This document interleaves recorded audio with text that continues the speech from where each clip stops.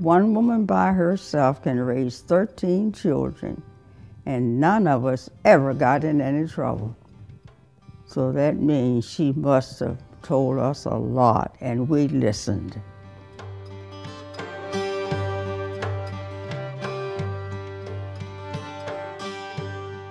Growing up in Indiantown, I think because none of us had an abundance of anything, everybody shared.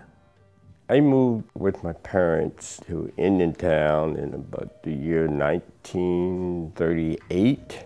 My father was a laborer on the farm at the time.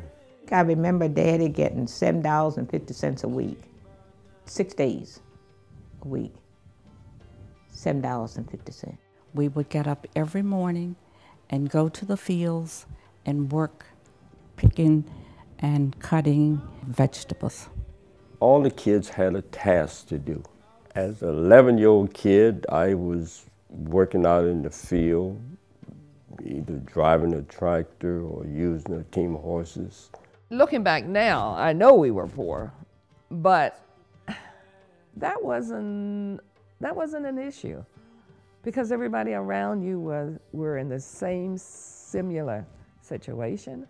And we had so much fun. We did everything together. We worked together. We played together. And it was just a lot of joy there. I may not have had material things, but in my mind, it never occurred to me that I was poor. Most of their goal was to make sure that their children had more education than they had. It is all in you. You can do what you want to do. We made it. A better life. That was it.